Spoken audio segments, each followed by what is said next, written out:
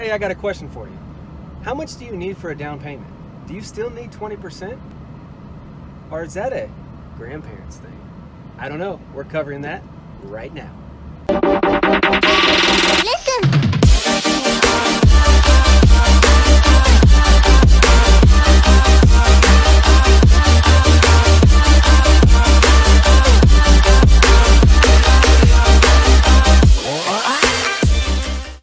Hey guys, welcome back. My name is John Miller. I am a realtor here at Keller Williams Louisville East here in Louisville, Kentucky, and I want to thank you for tuning in to Mondays with Miller as we try something different today. Today we're going to try a new series called Cup of Joe with John. It is a series that we are going to roll out where we interview and talk to professionals in the real estate industry, as well as neighborhood restaurant owners and businesses that pop up throughout our city. So today is going to be the first iteration of this, so please bear with us if we have some learning curves to get through as we drive around town. But as I promised you last week here on Mondays with Miller, we are covering our 7-part series to the home buying process. And this week is step 2, and it is selecting a mortgage lender and getting pre-approved. So what we are about to do right now is I'm driving to pick up one of our preferred lenders, a gentleman by the name of Daniel Reddig with Republic Bank. He's gonna pop in this seat right here. We're gonna drive around town and drink a cup of Joe and learn about mortgage lending, as well as the steps you need to keep an eye out for as you prepare for home ownership.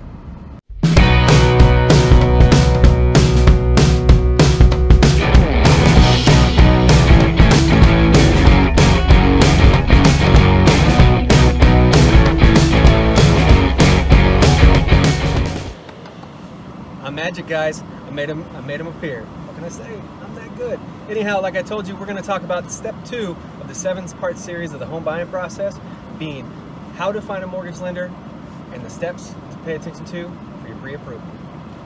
So how you doing, Dave? Living the dream. You said you've been in the business 10 years.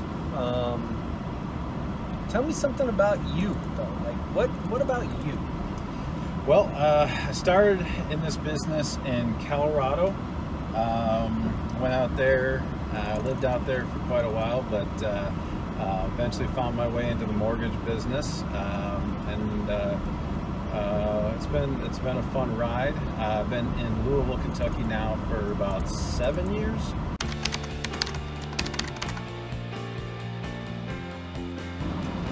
Well, I think it's important to know their experience. You know, the mortgage is a pretty complicated process. Lots and lots of different programs out there. All of them are very different and meet different needs. So ask your lender how long you've been in the business. Make sure they didn't just get licensed a month ago. So I think experience matters is one.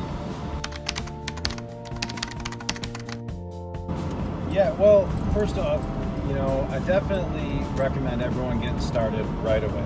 Whether your goal is to buy a home tomorrow or a year from now, I wish all of my clients came to me a year in advance. That way I could really spend the time developing a roadmap to success. So that way they know what to expect, they know what kind of programs they're going to be getting into. They can start working on whether that might involve working on building that credit up, because in most cases the higher the credit score, the lower the interest rate, or higher the credit might mean better loan programs for you. So yeah, actually, you know, you'd be surprised how many people actually put 20% down. It's actually not quite the common practice these days. Sure, there are benefits to it, and if after looking at the finances, that makes sense, absolutely. But no, that is far from the norm anymore. Personally, with rates being as low as they are, I'd like to see you put a little bit of money down, so you're getting a little head start on that equity, keeping a good portion in your savings, making sure that you have a good pattern, because buying a home, unexpected expenses come up, and then you know, with rates being as low as they are, you know, start building that equity right away, rather than waiting a year or two to try and build up 20%. I'd rather see you start building that equity right away. Yeah, so I try to be as flexible as possible. In this age of technology, it's fantastic. We want to work around people's busy schedules. So if that means that we got to talk on the phone, if that means that we work via email and via the website, no problem. But personally, I prefer to meet face to face. I think you can. Here's the thing: is the last thing I want on the largest purchase, the potential largest investment that you ever make, there to be buyer's remorse. So I personally like to sit down with the computer screens up, maybe print out some paper and programs, and go over your options. Just for me personally, I want as many questions as possible. The more questions you ask me throughout the process, at the beginning of the process, the less likelihood of there being any buyer's remorse later. I want you to be a confident buyer when the time comes to shop. I think response time is very important. We want to earn your business. I always want to earn your business. If it takes a day to respond to you, then maybe they're not the right fit for you. So, response time I think is very important, because when the time comes and you need to submit an offer, you can't be waiting around for a day with this hot market for a response from your lender. So response time I think is very important in this market. Ask for references. If you ask a lender for references, and whether it be a realtor or past clients, if they can't give you any, to me that's a huge red flag. So don't feel bad about asking for references. I 100% agree. I think professionalism, response times, and having a lender that is open to give you people to talk to tells you that they're confident in the responses they're going to get. I think those are key. So before we tie this video down, any last parting words for our beautiful viewers out there that are thinking about getting into home ownership? You know what? I just say, talk to somebody right away. Get with your agent, get with your lender, get out there and just take the first steps. If it's your first time home buying, just get out there and gather information. Gather as much information you can. The more information you have, the better decision you can make, more of a confident buyer you become. Easy enough, folks. Well, hey, listen, I want to thank you guys for joining us here on Mondays with Miller on our second step to the home buying process of finding a mortgage lender and steps to be mindful of as you get ready to get prepared for home ownership. We covered things like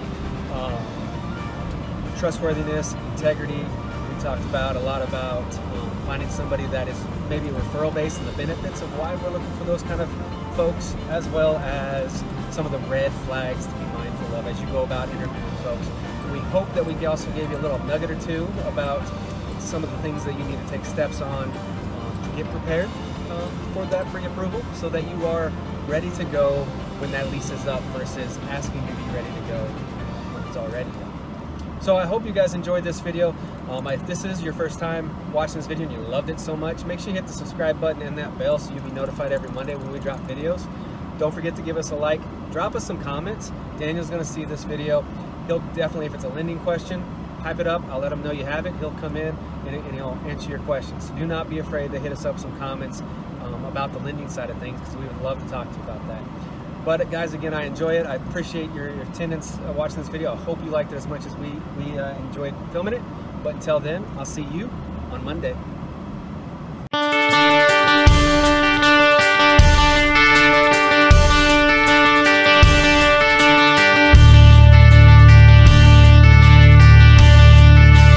It's really important to me that my clients are in programs that they're comfortable with, and that they'll remember me when the time comes to make a financial decision on that mortgage.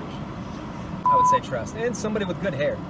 I mean, I don't know if you're noticing, but hey, beards and hair, we rocking it. Mm-hmm. Anyhow, jeez, yeah, we took a long time. You told me 15 minutes. Jeez.